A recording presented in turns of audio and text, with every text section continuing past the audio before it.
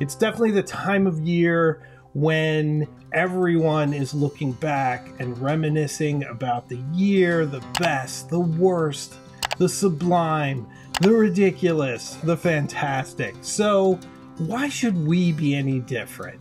So what I thought I would do is go through my year in fountain pens. We should get started with one of the best pens I've ever owned. Was gifted to me by my wife last Christmas. It was the Montblanc Egyptomania, a pen which really kind of shook up my whole experience of pens. It was one of the first ones that really got me out of posting because it can't be posted. I really sort of rediscovered this love for Egyptian things that I've had since I was a child, and I've also went down the perfect ink rabbit hole to find an ink that matches that perfectly. So that was a super fun addition to the channel. So yes, the Egyptomania is the first pen I'll talk about this evening. It's still in my top 5 favorite pens. Absolutely brilliant. Has a very soft, medium nib, fantastic writing experience. Doesn't have a lot of line variation, but you know what? The writing experience is so great. The design, the feel of it sort of being this vintage style pen, absolutely brilliant. One of the other things that happened this year was the Kaweco Special Collection Red pen. Got it a few months after the Y Studio, and they look very similar cosmetically. The Y Studio being a little heavier, sort of a little bit more on the, I guess, interactive side with the way the red paint wears off to reveal the brass underneath, where the Special Collection is more of a set pen, but they both have facets. The Kaweco is a bit more elegant, but the Y Studio is brilliant. It snaps together and it's really, really interesting. So there's really a lot of fun in pens that sort of have a conversation with each other. I don't think they were influenced in any way by each other. It was definitely a sui generis, but if you hold them side by side, they do have some similarities, which makes it a lot of fun. One of the other pens that I bought this year was the Platinum Kanazawa Haiku Matsutoro fountain pen, and we got into a really interesting discussion of how much of a $400 pen or $500 pen, I forget what it costs to be honest, goes into the pen and how much in the decoration, and how do you parse that out, and at what point does it get ridiculous where you're sort of getting the quality of a couple $100 pen and you're spending $1,200 because the artistry is so great. I think if you want something and it brings out a quality in you or your writing that gets you to journal more, it gets you to express yourself more, then it's worth every dime because you're using it. But the Kanazawa Haiku Matsutoro is a beautiful pen. I do write with it on occasion. Sometimes you just want a beautiful artistic gold pen in your hand, and it's not a bad choice at all. Interesting. We talked about the Diplomat Aero. I did a video on it. An interesting pen. It has an almost Zeppelin-like shape to it, and it's kind of funny. The Diplomat symbol, it sort of looks like a propeller, and it's right there at the end, and it sort of gives this idea of an airship. Mine is green and fluted. It oddly has a little chip in the aluminum around where the cap snaps on, which is rather surprising. It doesn't affect the writing or anything else, but was one of those things that sort of leaps out at you when you put a loop to a pen. As I do, as a reviewer, I'm always looking at fit and finish on a pen. So that was a little bit of a disappointment. Still wrote beautifully. Is it the one in a million that you got? Or is it a problem with QC? You never really know. Another big discovery for me this year was the Pilot Kakuno. I didn't know about it. And I think I saw it on Jet Pens. And when I saw the little winky face, it was just so delightful. And I think there's something about anything that's anthropomorphized I just love. And the Pilot Kakuno has a bit of that charm. It's like this sort of Nintendo character quality in a fountain pen. And I just love it. I love it so much. Mine's blue. I bought two. Bought a blue and a pink one, and my wife liberated the pink one from me almost immediately. So from the best to the one of the ones I enjoyed the least is the Jinhao 159, which I picked up earlier in the year. It's one of the heaviest pens I've ever written with. The nib wasn't very nice to me when I got it, and I don't like to do work on nibs. The 159 was a bit of a disappointment. So another pen that I discovered was, I guess kind of rediscovered, was the Pelikan M200. I had Pelikans before and they didn't survive my great pen purge, but I started to really get into the beauty of Pelikan with their beautiful nibs and the beautiful design. And then the M200 was just a nice addition after my wife had bought me the M600. So the one bad thing about the Pelikan M200 is that it has this Houdini-like ability to escape. It just wants to come undone and then the pen falls out, and especially in a dress pocket. And I often have a pocket here and I have the bad habit of slipping a pen in there. And the M200 just wiggles around in my pocket and loves to come undone. And it's to the point when I either don't put it in my pocket, I carry it around in like my fist, or I have it on my desk, or I'm checking it constantly. So what happened was I had a very important business meeting and the M200 was in my pocket and it did the Houdini thing and it fell down point first, and I just got this like bullet wound of bright black ink on my shirt. And there's no coming back from that. And I had a business meeting, like me, my boss, and some other folks, and I had to look presentable. I didn't have anything to cover. And so I had to run out at lunch and pick up another shirt. So it was like the great pen disaster of 2022. So be careful with that Pelikan M200 because it will do you in. So another discovery this year was the Schon Design Pocket 6, which my wife bought me for my birthday. Very interesting pen. Mine is in copper. It reminds me a bit of a Lilliput on steroids, but very cool to have a number 6 nib in your pocket and able to use. If it's a little cold as a pen because it's just sort of a tube with a nib. So design wise, it's not as inspiring as something like the M200. So another pen that I discovered this year is the Benu Brown Orchid, which is part of the Ambrosia collection. A magical pen and a different writing experience like anything else that I've used. And what really sucked me into this pen is that it has this bouquet of flowers around the cap that look like amber, and they hold the light in a really interesting way, and the pen sort of brings out a more poetic quality to me. It just inspires me anytime I want to sit down and maybe write a love letter to my wife or a poem or something a little more creative than just my more sort of self-analyzing journal entries. Definitely when I'm getting expressive, that pen motivates me.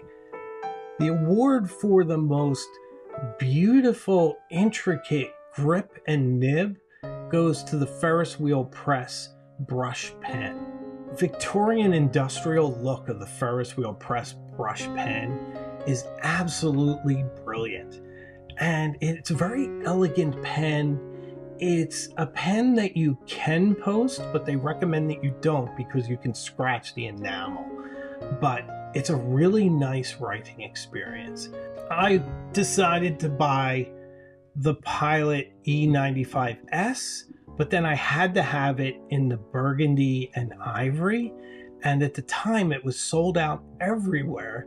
So I ordered it, and it came in like 4 months later. It came in so much later that I forgot that I had ordered it. And it was like this beautiful rediscovery. And I was almost surprised that you don't hear more about the Pilot E95S.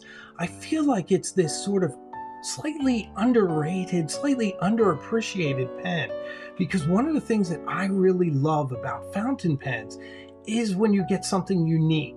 The E95S, it's a pen that looks like it was transported directly from 1960. It has this very elegant, almost like a cosmetic product.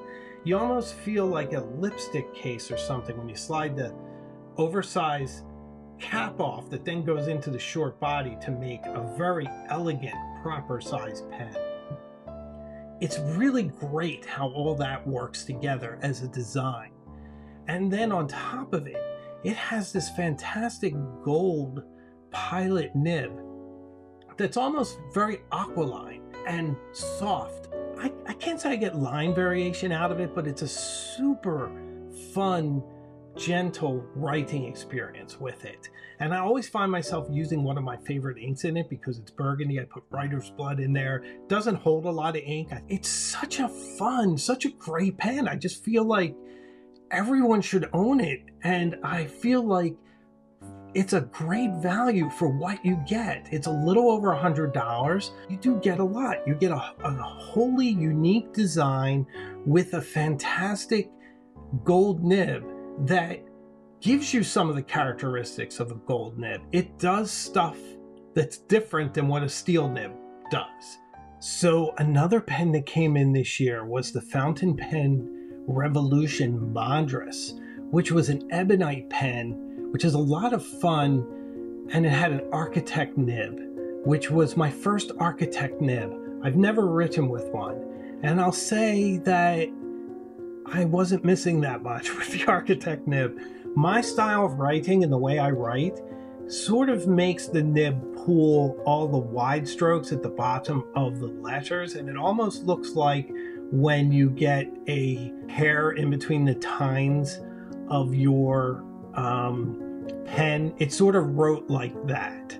I'm not that great with it. I love the feel of the pen. The ebonite is really warm in your hand, and it has this fantastic, almost organic property to it. So another huge highlight this year was another Grail pen. This is one that I bought, and it was one of those ones where it came up and I had to make the choice, do I buy it or not?